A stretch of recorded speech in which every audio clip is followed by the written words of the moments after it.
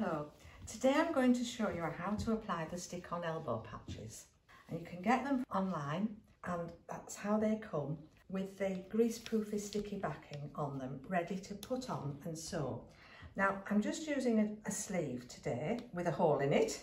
Now if the hole is really large, it's often better to put a sew-on patch on from the inside, because otherwise what happens is that you get sticky going through the big hole, and then it can catch on your shirt sleeves, or at first it catches on the other side of the sleeve. But this hole will knit together quite easily, so I don't need to put a patch on the back. Now it's best not to try to peel off this paper from the edge, because it sort of makes the edge not quite as clean cut. So I usually just score it, and then you find that the greaseproofy bit peels off and it doesn't damage your edge, and you're left with, I'm not sure whether you can see, but you've got a film of gluey residue under the greaseproof, so that's going to stick. Now again, 2 dots on the iron and some steam. Now this is a case for a bit bolder press, so you're going to position it over the hole and sort of about 8 seconds, because you don't want to really damage the pile. And I've pressed it for 8 seconds, but now I'm hovering, and that should be okay. Now we will see if it's stuck, because you can see now that bit isn't stuck, right? But that bit is, so it just needs a little bit more. But don't overdo it, or else you'll get a shiny sleeve and it will press the pile down. Just gently as you go. Now it looks all right now, that. So it's stuck all the way. I'm going to sew that on now, but I'll just give you a word about putting the matching elbow patch on for the other side. Where we can, we would put it in the same position to match. But often I have found more and more that for some reason or other, the holes don't always go exactly in the same place on both elbows. So what I like to do is, if I've got an elbow patch there, I would then put the sleeve, and you've got to make sure that you've got both back sleeves. If you put them together with your other elbow patch on top, so if we do that like that, and these don't match, but put them like that, so that you're going to get that patch in the same place on your sleeve, if you think it's worn in the same place. If it hasn't, you just have to adjust the position of your elbow patch, and it might look uneven, but if that's how it is, that's where the repairs are needed. So then I would just press it like that, very lightly, and then that would, I'm not taking this off because I want to use it, but I would just press it very lightly, and then it would be in position to match, and then I would iron it. So then you've got them both in the same place, if that's what's going to work. So now we're going to sew this on. Now to sew it on, I'm going to turn the sleeve to the outside. Now it has just slightly stuck.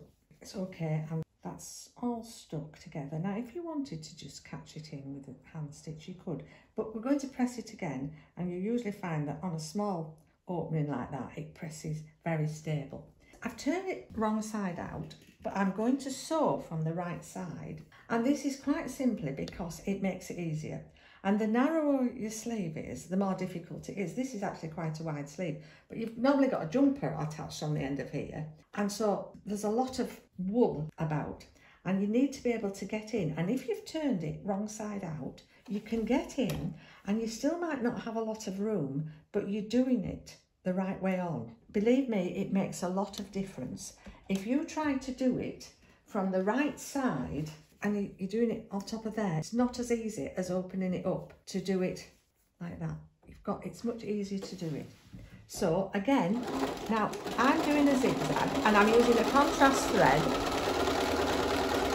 but I'm going to show you also another stitch that you can use. Now it does depend on your machine, and it really makes it quite nice. And that is a stitch that actually looks, it's like a blanket stitch, and that is really nice for sewing on an elbow patch. Now all machines don't have that stitch, but a lot of the modern ones do, and they also have that one.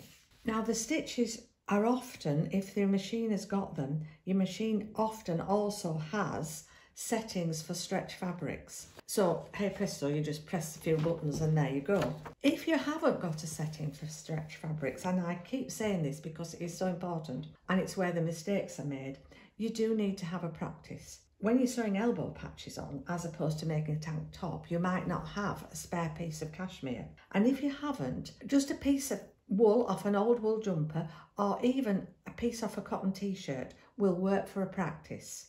So you need to practice with a reduced tension and, if you can, a reduced pressure foot pressure, because that makes going round the curves much more easily.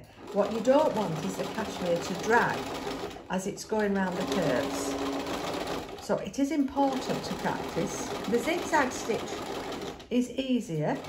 It's very easy to if you've got your tensions right and everything, it's easy to do.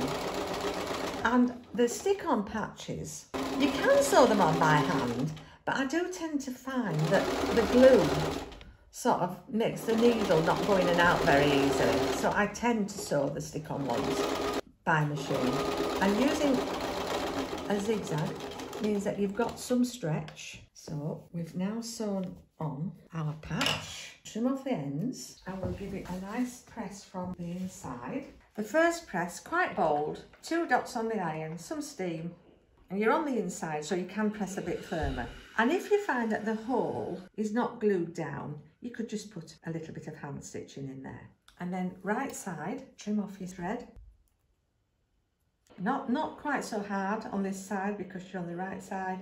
Bit of hovering, bit of steam, just to set your stitches in the middle. And there you are. You've got a nicely sewn on elbow patch. You've now got a jumper again that you're going to use that you couldn't use before.